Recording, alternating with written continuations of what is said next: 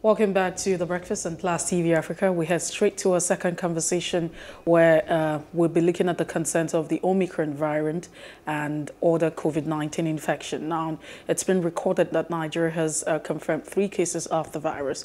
We have a guest who joins us, a professional, Professor Sunday Omilabu, who is a professor of medical virology at the College of Medicine, University of Lagos, and a hospital of virologists at the Lagos University Teaching Hospital. He's also a consultant, a virologist to the Federal Ministry of Health.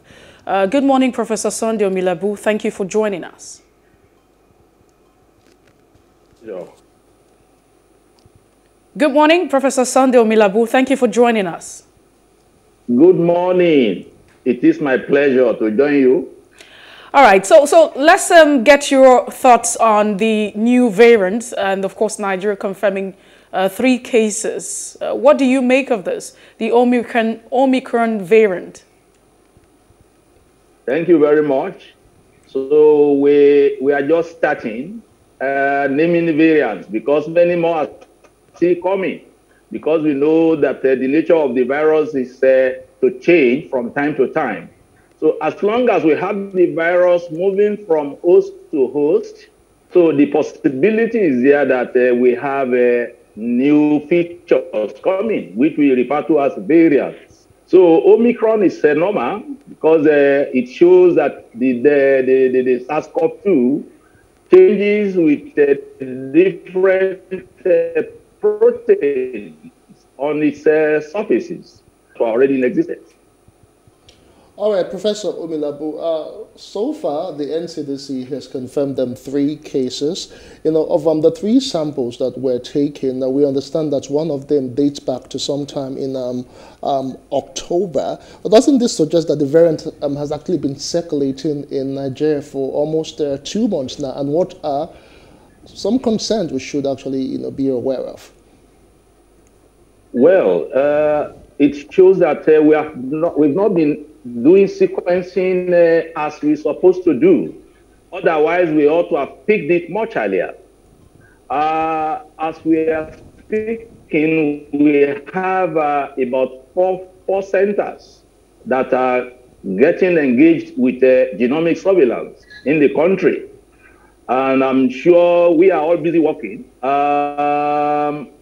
Hopefully by now, because more samples are now being processed, and we'll try and we'll see how long we've been having Omicron in our own country. So that will feature in the next 1 or 2 weeks. As I'm speaking now, I know in Lagos here, we're looking at all those positives, at least in the last 2 months, in our domain. So the fact that they picked it as far back as October, yeah, it's not impossible. It's not impossible.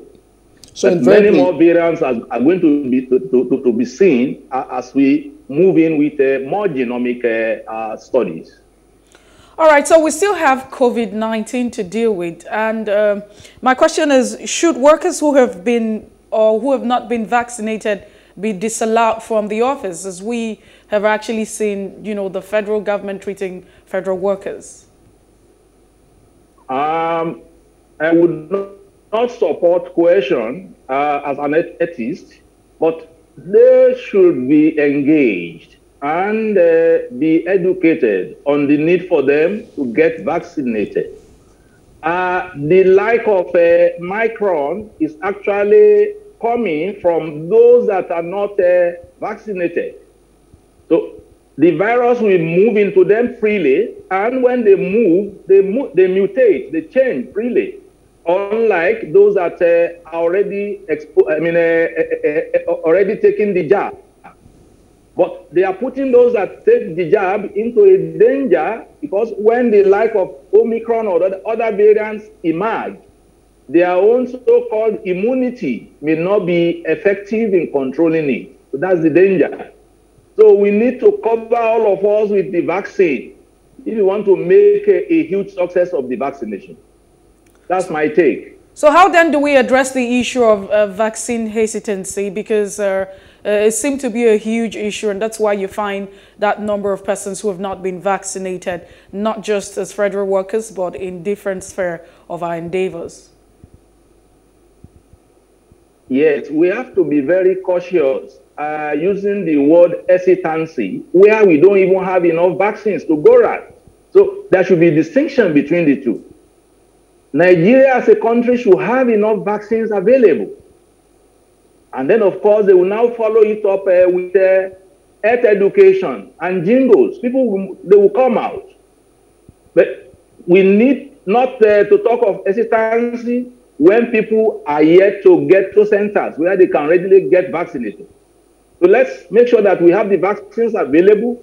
Then I know people will move to it. And they need to be persuaded. They need to be educated. They need to be shown data that for them not to be vaccinated, they constitute danger to the rest of the country, especially those that are taking the vaccine. Because it is through them that variants get out. And once the variants come in, the immunity of those vaccinated may not cover it. That's the danger. All right, Professor Omilabu, but not so much is really known concerning this new variant, the Omicron, but from what we have heard, it's highly transmissible. Since how soon can we really know what to expect as regards, the illnesses that this new variant can actually, cause? Yeah, thank you. Yes, for now, we know that it is highly transmissible. It moves faster. But when we are now looking at the symptomatology, the virus seems to be very mild as against what people are expecting, so which is normal. Though we are still working on the virus to see further characteristics of the virus. But for now, the virus moves freely. But when I'm not talking of the symptoms or the severity, so they have not seen that one, especially from the South Africa that first reported it. And I'm still talking about the virus. You mentioned that we seem to be having some sort of sequencing. That's the word you use, challenges. Since we could not really detect for a sample that that was taken sometime in October, we could not really know that the Omicron has been with us for a while. What are other public health challenges that we should be worried about? Professor Omilabu, are you still there?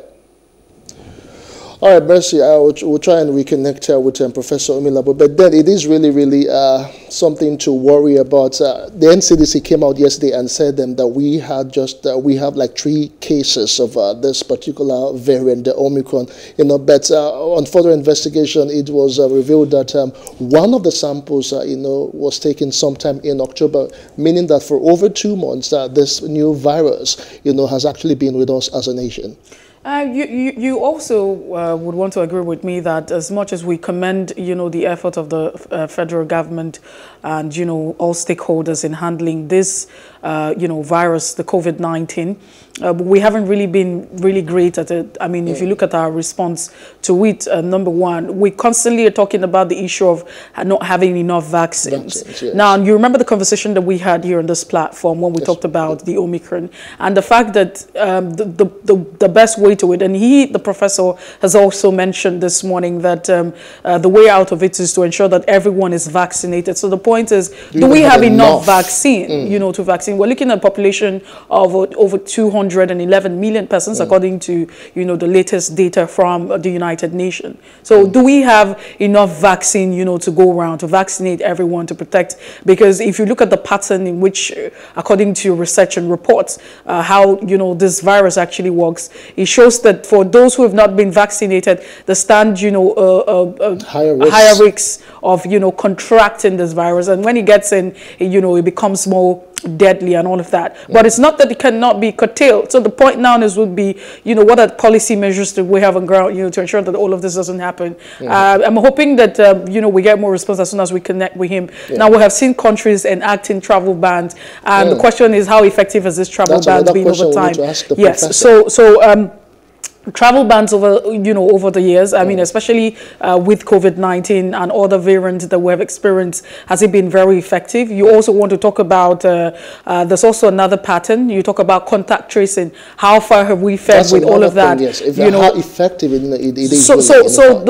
In our response, the fact that do we have what it takes for us to dictate the virus? Do we have to send the samples to other countries to get the results? So all of this are some of the questions that we need to answer. But like everyone has stated, that with the outbreak of COVID-19 when it came through in 2019, one would think that we would have actually been able to put, the health infrastructure in Nigeria in place. Yes. Would have actually had policies, even with the budget and all of that. But it constantly just shows that we're not ready and we're not really prepared, for all of this. Let's pose the questions now to Professor Omilabu. Just before we left off, we were talking about some concerns that we have in the space of the nations and public health. You talked about not enough inequity when it comes to vaccinations across the world. But then again, when you were answering the question of Nigeria having had to be living with this variant for the past 2 months, you talked about sequencing and other challenges. And I posed a question to you just before we went on that break about what other concerns do we have to ensure that at the public health level, we actually do our best to ensure that Nigerians are actually secure. I think we have lost him yet again. So we need to try and get the professor back online, because these are the pertinent questions and that he needs to address, because we seem to be talking about the virus, we seem to be talking about people being hesitant about it, and yet we don't even have enough vaccine to go across the country. And again, the federal government is barring its workers from going to work. And, it's actually a novel, at this point, I don't know if we should say COVID-19 is still a novel virus, or the fact that we have the new variant that we have, because we still have not we're still yet to understand the patterns and the sequencing of how this virus actually get to work. And that's why, research will continue to go until we're able to have a grip over all of this. Now, but best practice, I mean, all of the procedures has been put out, global procedures to actually respect, would include washing your hand. These are just hygiene. Constant washing your hand, be paranoid with washing your hands all the time. Have your have your sanitizers with you, and then the issue of wearing of your nose mask. Now, another major concern for a lot of people is that we're at the festive period again, and there are a lot of conception, misconception, and all of that. But really, I'm thinking that we constantly stick with all of those procedures of washing the hands, maintaining that hygiene, and constantly wearing the nose mask, and respect the social distancing as much as we can, then get the vaccination. We also should be thinking at this point in time, we should have been considering, as the giant of Africa, having the booster shot. But there's no way you're going to talk about the booster shot if you've not even gotten a lot of persons are yet to be vaccinated, taking the first dose, and not to even talk about the second dose. Yes. So but the fact that we're constantly dependent on we're dependent on the international community and other parts of the world, to get the vaccine is actually very worrying, and it's a big issue. So at this point in time, it still brings us back to the issue of saying, do we have what it takes? Are we putting policies in place at this point in time to ensure that we can handle our issues? Because we will blame them, and when nations come together, they would always think about their interests. The United States would want to vaccinate her own citizens, and every other person would want to take care of theirs before they begin to look at the third world country. All right. So, Professor Omilabu, I trust we have you right now. We have been bantering concerning this particular variant. We just wanted to get your thoughts as we wrap up on this session. The challenge, the concern that we had before we went off. I was asking you, what should we be focusing on our nations and public health, approach? Yeah, thank you. You have been mentioning some of those options before us. I continued enjoying this discussion while the network pushed me away. Actually, public health should be the one driving the. We need to take the message to the nooks and crannies of the country that there is COVID. COVID is still very much around. And of course, the best option is for us not to even get it.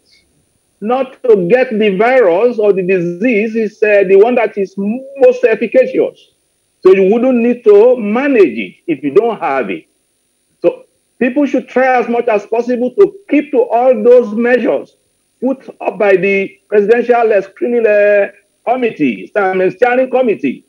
The face mask, to be wearing it when going into the public, the issue of social distancing, then of course hand washing frequently. And of course, we should not embark on any trip to anywhere we feel that is going to cause a crowd. So once we move away from all these places, we'll be running away from the virus. It's better not to have the virus than to be managed the disease. So that's the best way out of it. And then, of course, as a country, we need to be monitoring the variants circulating in the environment. So it's very, very important. We need to be monitoring the circulating strains in our environment. And then, of course, people need more of health education. Health education. They need to let them know that COVID-19 is around, and people should try as much as possible to prevent themselves from contracting it. Okay, and that's the best solution to it. Just before, we coast it down now, do you think that Nigeria should enact, travel bans just as you have other countries, or should we, be looking at locking down? There is no cause for that right away. If because of Omicron, there's no cause for either travel ban or lockdown. Because from what we see, like I said earlier on, there will be still many more variants coming. All we need to do is to be monitoring them. Let's know those ones that will be more dangerous in terms of hospitalization. Now we are talking of Omicron. They've not been hospitalized in South Africa, where they've had hundreds of cases. So that's to tell us that all we need to do is keep monitoring our environment to make sure that we're taking a close monitor, checking all the strains circulating in the environment. That's all we need to do. So we don't need to lock down. We don't need to put a travel ban. All right, thank you. Indeed, we don't need to put a travel ban, as the professor has suggested, and we need to just work on our monitoring to ensure that we know, just where we are headed. We must say a very big thank you to you, Professor Sunday Omilabu, virologist. Thanks for your input and your thoughts on this particular discourse. Thank you very much. It's my pleasure. Thank you. Well, that's so much we can take at this point in time. We do appreciate you for being part of the conversation and following the show 7 a.m. up until this time. We'll definitely come through tomorrow with the Friday edition. In case you missed out on any part of the conversation, it's all right to follow our social media, Facebook and Instagram. It's at Plus TV Africa, and on YouTube, we're at Plus TV Africa Lifestyle. I am Mercy Boko. Do have a great morning. And I'm Justin Academy. Thanks for being a part of the show. Join us on the news talk of the hour. Bye for now.